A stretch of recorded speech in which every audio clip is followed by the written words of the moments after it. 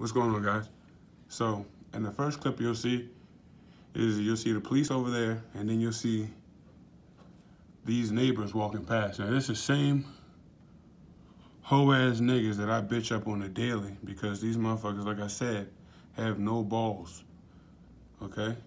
They like to say slick shit when it's convenient for them, like times like this. But when I catch them outside, or I'm going outside and they gotta be outside at 4 o'clock in the morning, their head is down like a damn dog. So this is I'm gonna use this for the city council. You know, they always say it doesn't matter until it matters. You know, they didn't email me until they did. So everything matters, okay? Everything is permissible. And I just want to show you again. Now, you notice how he's not facing my house. Oh, no. He's not that dumb.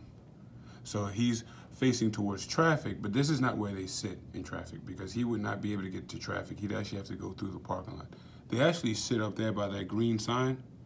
That's a medium right there. They normally sit right there. And so